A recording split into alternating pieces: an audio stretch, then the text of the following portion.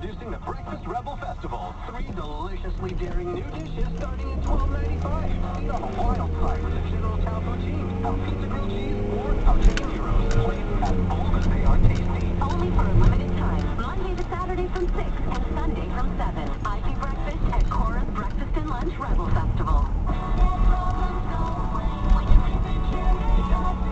Do you feel like your debt is out of control?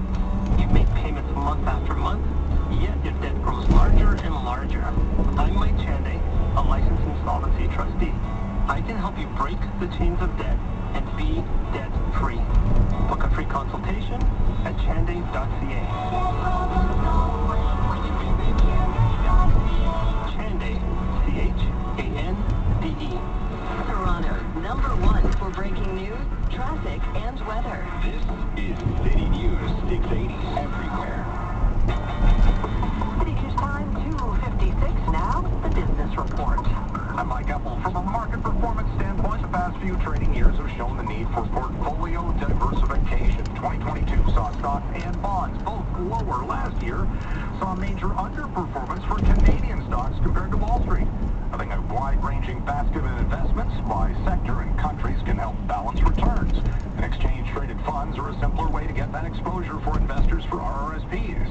Mario Gianferrani is the head of distribution for Vanguard Canada. Your retirement portfolio is not something that you want to be risky with. You don't necessarily want to be trading. You should be, globally diversified with a mix of international, U.S. and Canadian stocks. A really good starting point for the average investor is the 60-40 portfolio with an allocation of 60% stocks and 40% bonds. It's about diversification. It's about reducing risk for investors that are just starting out on their RRSP journey. Time is on your side. And so, having a well-diversified portfolio for the long run. The benefit of ETFs is lower management fees. The one thing that you can absolutely control for is cost. No one really knows what stocks are going to do and which stock is going to outperform an index or where bonds are going to land. Controlling for cost and making sure that the asset allocation mix matches your investment horizon and the ability to meet their retirement goals. And the ETF is a really good cost-effective vehicle to deliver.